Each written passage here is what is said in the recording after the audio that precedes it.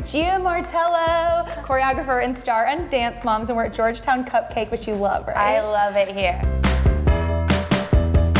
Did you ever think that you were gonna end up on a TV show? I actually grew up dancing for Abby. My mom was a dance mom, but she wasn't like crazy. Yeah. You know, like if I won, she was happy. If I didn't win, it was like, oh, okay, well, that's good. Cool, yeah. I feel like I really know Abby inside and out. So if the girls like get frustrated with like her coaching, I survived. Yeah. I came out on the other end okay, so yeah. You're good. Which of the dancers would you say that you're the closest with today? I've definitely worked with Nia the longest. Oh, I love Nia. Nia and I have been on the show since day one. You guys are OGs. Yeah, we are. We're the only two left standing.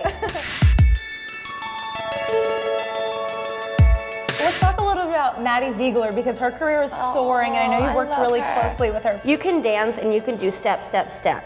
But when she does it, it's like a Grammy performance. She gives everything she has to every performance. Do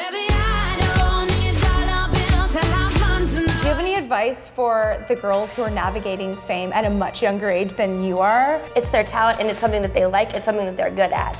You know, some people become famous for who knows what. Yeah. And these girls are famous because of like their passion for dance. So yeah. I think that's great for them. Fast forward 5 years, what could you see everyone doing? Hopefully still be dancing. Yeah. But like, I can see them in movies, I can see them like doing commercials. Nia's definitely gonna be on Broadway.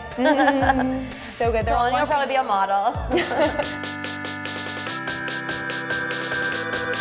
What are the positives and negatives you'd say of being on a reality show? The negatives are definitely like, I'll watch the show and I'll be like, that never happened, or like, I did that, I said that. And I'm like, I said it, but maybe not like right there. Regardless of like the drama on the show, I think Dance Moms has gotten so many more children dancing, you know, and just aware of the arts. What do you think makes the girls on the show such a strong group to compete against? But I feel like our tight-knit group is just like a family. They just kind of feed off of each other, and I think that's what makes them, you know, such a cohesive group on stage. Do you get to pick out the songs that you guys choreograph? Sometimes. Yeah. I go to a creative meeting every week, and the producers like will pitch us like who's dancing for that week, what they're supposed to dance to. They're coming from a TV standpoint, where I'm coming from a dance competition standpoint, and that's way different. So for us to try and like get together is really, really difficult, but I mean, it's been like 6 years now, so we're getting there. Yeah. So let's play a rapid fire game called Before It Melts. Okay. Because we're in the dessert shop. Ice cream or froyo? Ice cream. Cake or pie? Cake. Cookies or brownies? Cookies. Sweetest thing someone's ever done for you? I don't know, I always get flowers all the time from my boyfriend. Like just, you know, like whenever, flowers. Favorite food? Sushi. A secret talent? I could probably eat a lot of cupcakes. Thing you most look forward to when you wake up in the morning? Going back to sleep. Oh, yes. Vacation or staycation?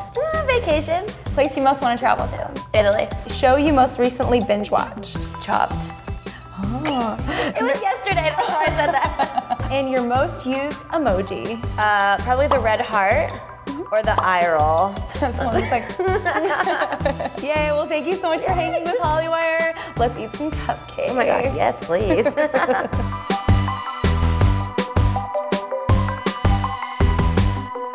Hi, I'm Gianna Martello and you're watching Hollywire TV.